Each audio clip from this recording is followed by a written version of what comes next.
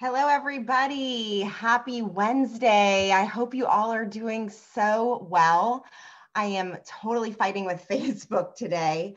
I've been trying to get the live stream going for the last few minutes. So I decided I would just go ahead and use Zoom to come into the group because the regular production just doesn't seem to want to work. So anyway, you know what we do when Facebook gives you lemons, we make a delicious lemonade mojito or something like that, right? So anyway, if you are tuning in live right now, I would love for you to introduce yourself. Tell me where you are tuning in from. If you're watching this on the replay, go ahead and hit #replay so that we know that you are following up at a later time. And we're so glad to be with you today. I'm so excited to be with you today. And this is a topic that is certainly really near and dear to my heart, talking about how to nurture your team, how to prioritize morale building efforts. Hey, Tanya. Hi, Tammy. Thanks you guys for tuning in. I appreciate you being here. Facebook is being kind of snarky, so that's why I decided to do it on Zoom. You may or may not have seen. And yes, Tanya I think she had an incredible birthday. I got to visit with her last night, which was a total joy. So, and I'm so glad that you remembered that too, Tammy. That's so awesome. So anyway, glad you're here. And if you are starting to tune in now, go ahead and just comment below and let us know who you are, what you do for a living, and if there's anything that we can do to be of help to you, we're always here for you. So in the meanwhile, we're going to go ahead and we're going to jump into today's show. So just to kind of let you know, this month we are really focused on this idea of nurturing, right? So nurturing yourself, right? So we always talk about the fact that, like, if you were to get on an airplane, for example, not that you're getting on an airplane right now, of course, but they always talk to you about the importance of putting on your oxygen mask before you put on an oxygen mask for a child or something like that. So I want to preempt this information by sharing with you the importance of your own self-care routine and putting on your own oxygen mask before you're helping to oxygenate the team members around you, your family, things of that nature. So that's really, really important. And I'd love to hear from you. What are some of the self-care tips that you're doing in order to help yourself to stay grounded, emotionally regulated, especially as we now start to move from phase 1 into phase 2? What does that look like for you? So some things I'll just share with you on a personal note that I have been working on to keep myself emotionally regulated is daily meditation. That's been huge. I have been listening to some of my favorite podcasts, favorite authors, spending a lot of time outside. You guys have probably seen a lot of the pictures and stuff. I have become an avid biker. We're having a lot of fun riding bikes. Sophia, my daughter's been riding her scooter, so that has been totally a blast.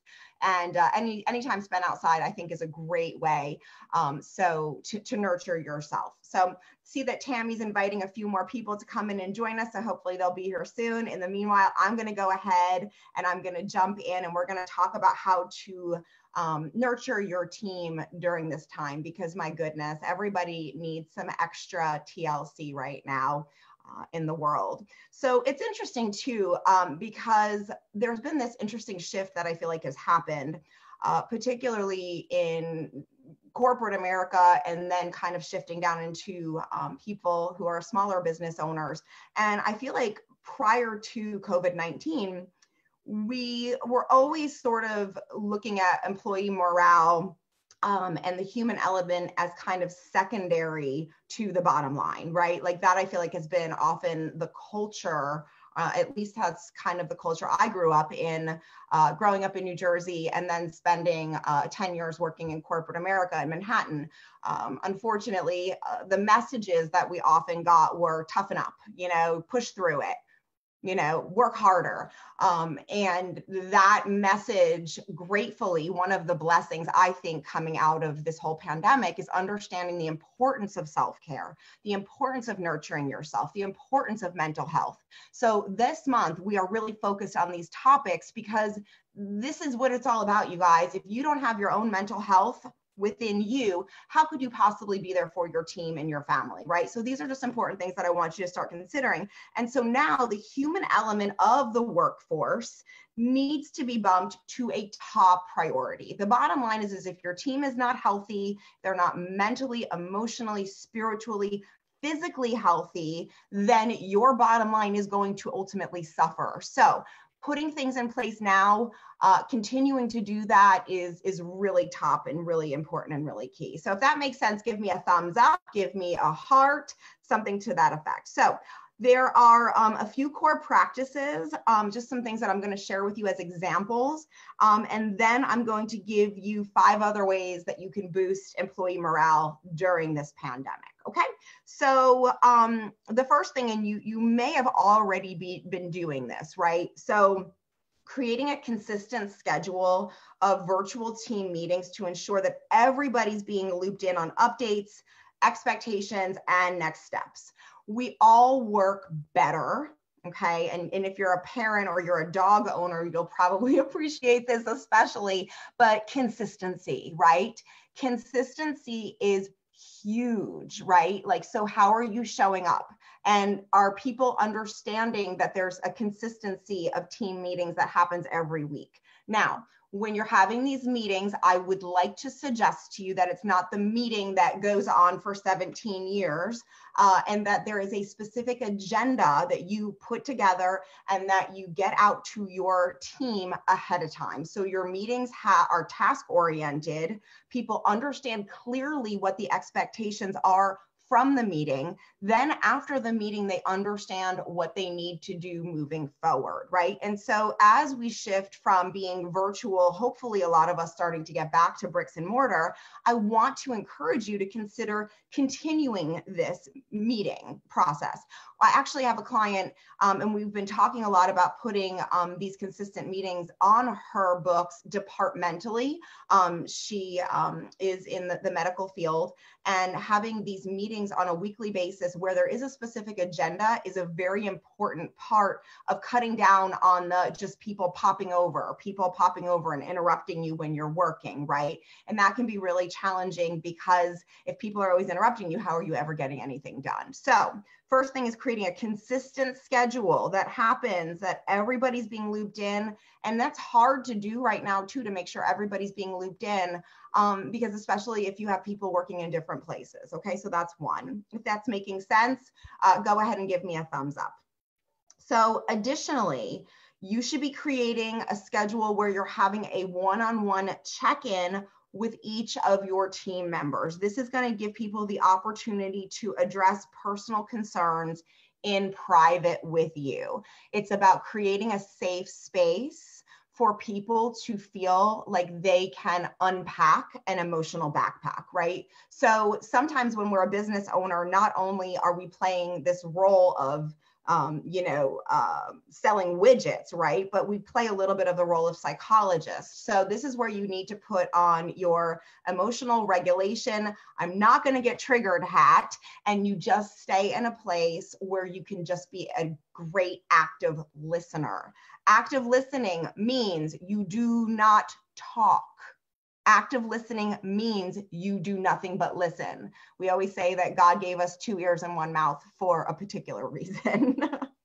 I'd like you to also consider creating virtual or socially distanced opportunities for staff to connect and feel a sense of workplace community. We all know that people are really challenged right now with feeling like this social distance thing has been very challenging, right? So create opportunities for people to connect and we can have some fun with it, right? And this is outside of what those regular meetings are. So maybe that's everybody's bringing a picture of their dog, or they're talking about their kids and how they're working on homeschooling, or how they're managing work-life balance, trying to work while, having their child with them, right? We're all kind of experiencing these different things, and none of us is alone that we are experiencing them.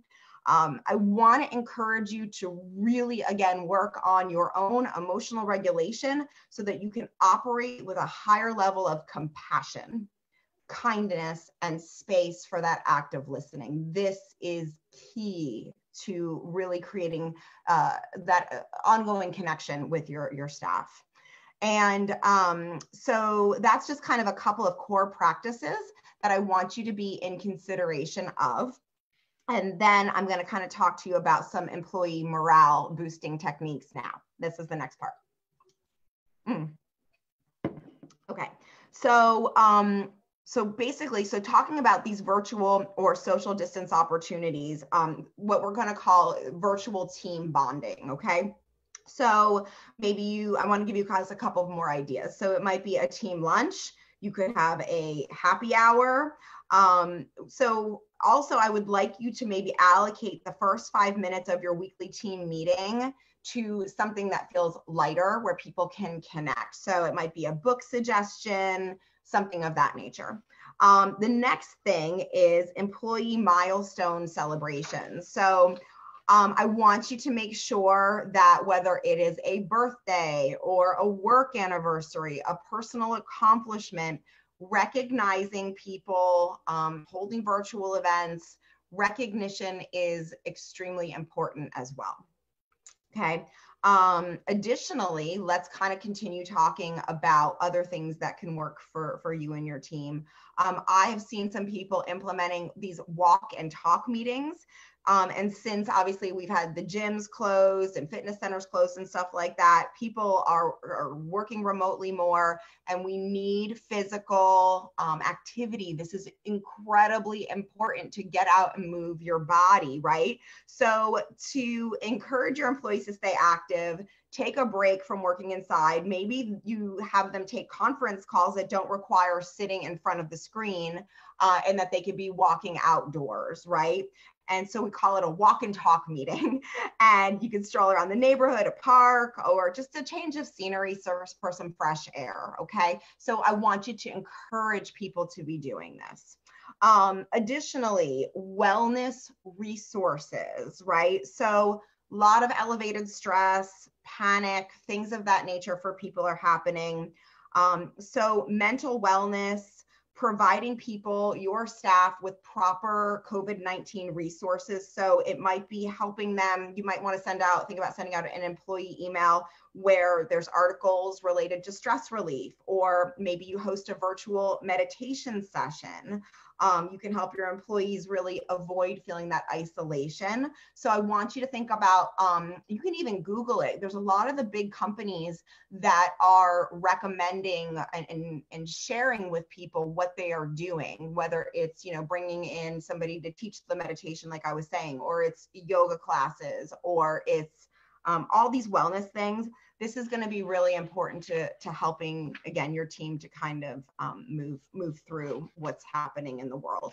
So finally, the last point I want to make is considering the financial and employment needs of your staff. Again, with things being so crazy in the world, I want you to think about making sure that you're communicating regularly regarding the financial stability of your company. And you have to be careful to sort of balance the need for reassurance with helping people prepare for reality. The reality is that a lot of businesses are really suffering during this time. And people not knowing whether or not they're going to have a job potentially, if you're not communicating about that, can feel very stressful for people. So in a way that feels in alignment for you in your business, you need to be regularly communicating with people so that they understand where your company is at from a financial stability, where they're at with their position. And I want you to consider what other creative measures you can take to keep your employees financially stable. Do you need to bring in a financial advisor to help them, think about risk versus, what financial options they have? Do you need to provide assistance to people if you cannot keep them employed? Do you bring somebody in to help them to revamp their resume, their LinkedIn profile? If you need any help with that, we've got excellent resources here at Full Pocket if people need to look for another opportunity. So just a couple things for you to be considering as we're keeping people up and joyful. And remember, again, this all hinges on you. At the end of the day, if you are not taking care of yourself, if you're not emotionally regulating, if you're not scheduling the time and taking the time for self-care, then it's very, very hard to ask people to do it if you're not. We have to lead by example. We have to take good care of ourselves, for us and our family, and then we can implement these things for our team. So let me just quickly recap everything that I shared with you. Thank you, Tammy. Thank you, everybody who's tuning in. Thank you for those people watching on the replay. So morale, top of mind right now, has got to be a top priority. What's consistency, scheduling these meetings, checking in one-on-one with people, creating socially distanced opportunities for staff to connect, huge. Making sure that you are still celebrating milestones for people. Oh, and one other thing, maybe you do a company-wide contest. I forgot about that one. Everybody likes a friendly competition. And I'm seeing some companies using Slack or whatever you have to do a company-wide contest. So that's actually another thing that I forgot to tell you guys about. So that's another idea. We have walk and talk meetings, and wellness resources, and then financial needs. So hopefully this is resonating for you. Hopefully this is helpful to you. As always, we are here for you to help you, whatever it is that your business is needing in order to get to that next level. Oftentimes it's lonely at the top, especially during COVID-19, where you feel like there's no objective person to really help you to think through what you need to do and where you need to go next. So if you are finding yourself in a situation where you're a little unsure, maybe you're feeling some fear, you're not sure how to move through it, how to make money during this time and really serve at the top level, reach out for me. I'm here for all of you. We'd love to be of help to you, and really appreciate you being a part of this group. As always, I'm wishing you health, wellness, joy, lots and lots of love. Remember, there's only two places that people create from: love or fear. You get to choose. And every moment of every hour of every day, you get to make the choice, and how you choose affects everybody around you. So choose love today. Thank you from the bottom of my heart. And if this is resonant for you, please invite people to the group. We're always looking to build our membership. We appreciate you. Have a great day, everybody. And thanks again for tuning in. We'll talk to you soon.